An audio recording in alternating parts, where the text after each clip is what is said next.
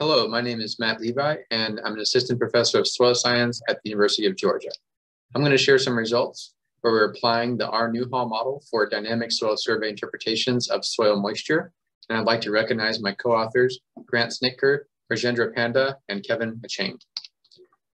Most of us know that soil moisture information is really important as a soil property for a variety of applications, including drought monitoring, irrigation management, and we're now using soil moisture for wildfire prediction. Of course, we use soil moisture information for taxonomy and a variety of other different applications.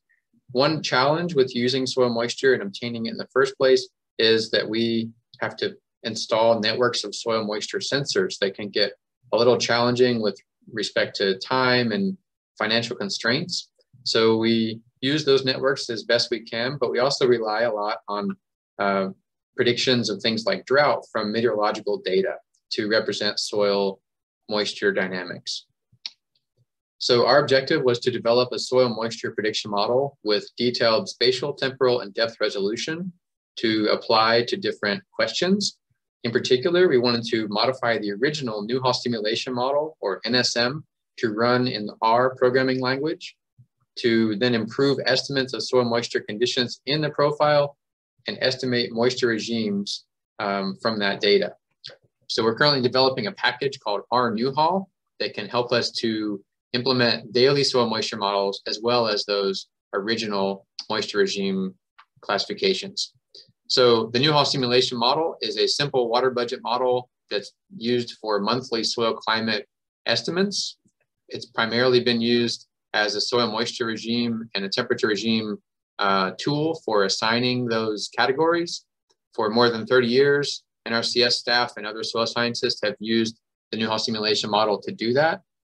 So this is an 8-layer soil profile, relatively simple with cost layers that move water in and out of that profile. Currently, we have the Java Newhall Simulation Model, which provides outputs on a monthly time step for understanding when soil moisture is being utilized, a deficit, surplus, etc. So the first thing we've done is to develop our code that will essentially do the same thing as the Java Newhall Simulation Model, but being in the R framework allows for more flexibility. But the next thing we wanted to do was to modify this from a monthly time step to make it a daily soil moisture predictor. So to do that, we modified our soil grid to a 10 by 10 grid from that previous 8 by 8. So you can imagine this as a soil profile where you have a surface at the top, the bottom of the soil profile is here. And then we have a continuum of dry to wet conditions represented by real values of volumetric water content at the wilting point and at field capacity. These data are things that can come from most soil databases, including Surgo. And then we've also added a saturated column that would be anything wetter than field capacity in that soil. So our inputs for the drivers are coming primarily from gridded meteorological data. In this case, we're using PRISM data, and our evapotranspiration information is coming from MODIS. So our study area is the Red River watershed, which is about 93,000 square miles.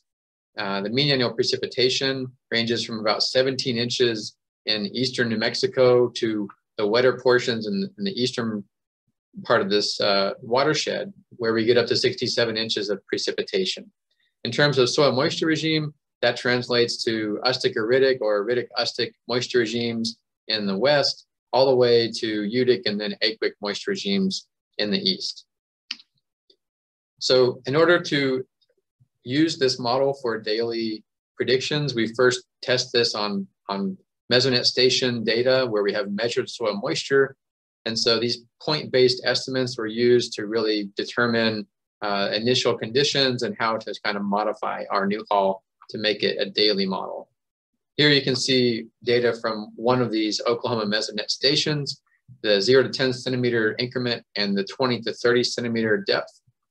So you can see here we have the black line as measured soil moisture from the mesonet station, and the color line in both cases would be our modeled values from rNewhall. For reference, you see field capacity and the wilting point as well to kind of know where we are in terms of volumetric water content. You can see from both of these plots that the modeled and measured values track pretty nicely. So that gave us some confidence to apply this model spatially. So to do that, we utilized the soil moisture active passive remotely sensed data for volumetric water content in the root zone, in this case 0 to 40 centimeter depths. And we compared that to our rNewhall output for volumetric water content at the same depth. We resampled the 4-kilometer predictions from rNewhall to 8-kilometer resolution of SMAP. So for each pixel, we have the ability to do a correlation coefficient for each of the days within the year 2016. That's what we're seeing here. So our correlation coefficient was strongest in the wetter portions of the study area, but somewhere around the 500 to 600 millimeter precipitation threshold, the correlation starts to get a bit weaker. This is a valuable way to explore the data to see how the model's performing and know where the limitations may be. We also looked at temporal predictions of volumetric water content from rNewhall compared to SMAP in the same watershed for the same year. And in this case, we have 366 days of the year representing different comparisons of correlation for root zone data from SMAP and different slices of the soil profile. So 0 to 100 centimeters, 0 to 70, 0 to 40, and then the surface shown in red. So what we can see is that the one-to-one comparison of 0 to 1 meter essentially has the strongest correlation between rNewhall and the SMAP data. As we shave off the lower parts of the profile, our correlation becomes weaker and weaker until finally our surface comparison to the root zone product of Newhall is a bit flashy and has much lower correlation coefficients. So again, this is valuable to kind of figure out where the limitations are, trying to make this a daily model. We then took the same approach to compare temporal predictions of our Newhall output to this time measured values. In this case, we used 34 of those mesonet stations from the Oklahoma mesonet that happened to land within the Red River Basin. You can see the distribution is shown here.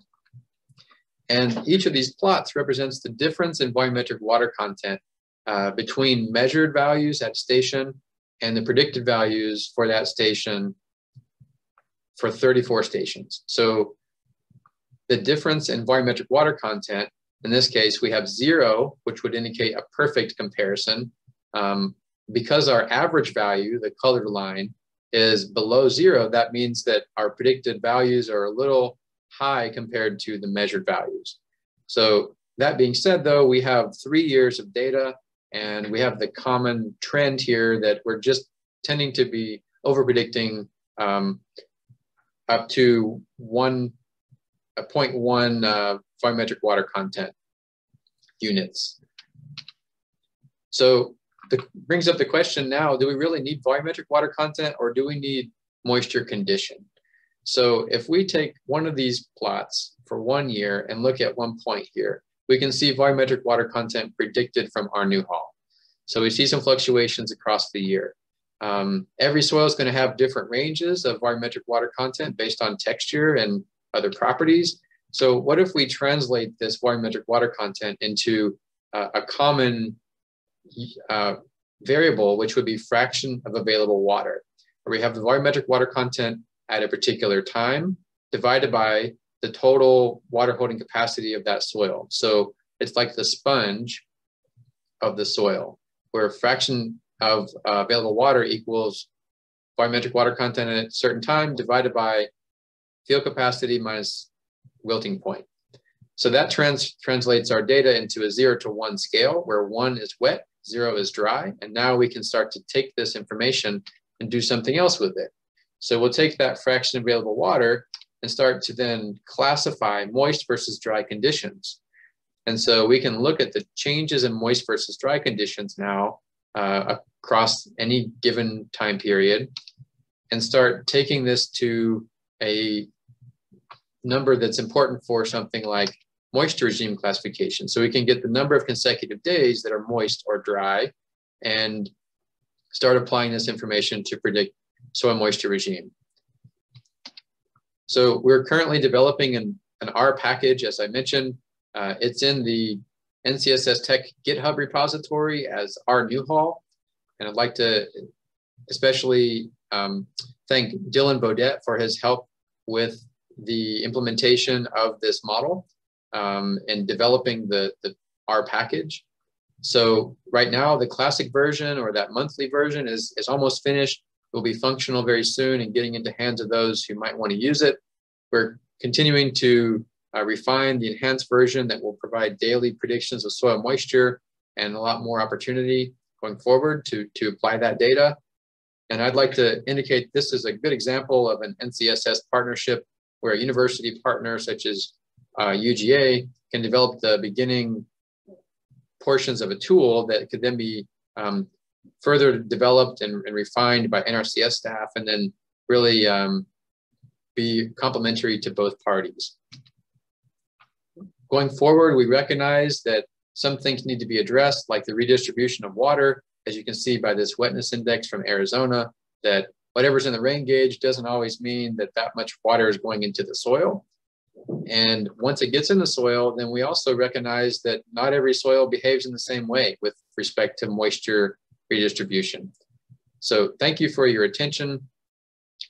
I would like to acknowledge funding from USDA NRCS, a cooperative agreement, and also from the U.S. Department of Interior South Central Climate Adaptation Science Center grant that helps support this work. Also contributions from colleagues Tyson Ochsner and Eric Kruger. Thank you very much.